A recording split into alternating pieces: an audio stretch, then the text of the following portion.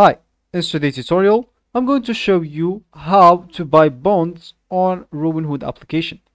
So first of all, of course, you would like to go and actually download Robinhood application if you don't have it on your phone.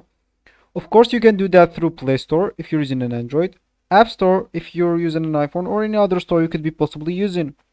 Then you would like to go and sign up to create your account if it's not your first time using the application, or if you don't have an account. If you do have an account, just ignore all of that, log in into your account, and let's just get straight into the tutorial. So here I'm just going to open my Robinhood application, as you should of course if you want to follow this tutorial steps.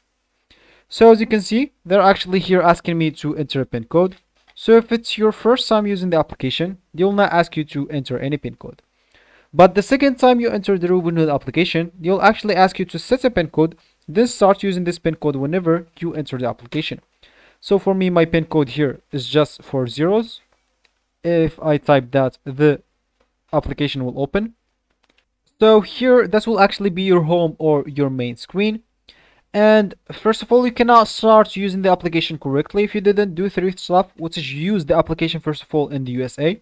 Maybe you live there or using VPN.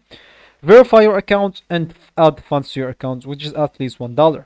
So if you didn't do any of those three, you will not have the full access or the full options to your account. You will not be able to do anything in the account. So as you can see here, I didn't add funds, so I will not be able to have the full options. So first of all, let me just tell you what is a bond. It's just like stocks. So bonds trades in public securities markets.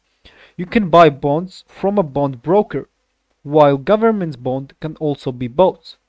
So can you buy bonds on Robinhood?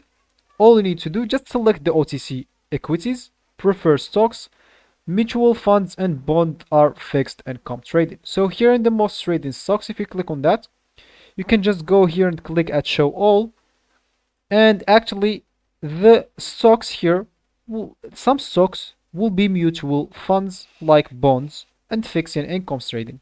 So just choose here whatever you want. And you actually hit the trade button, buy, and you'll be good to go. So this will be actually for the tutorial. I hope you guys like it. Thank you guys for watching and goodbye.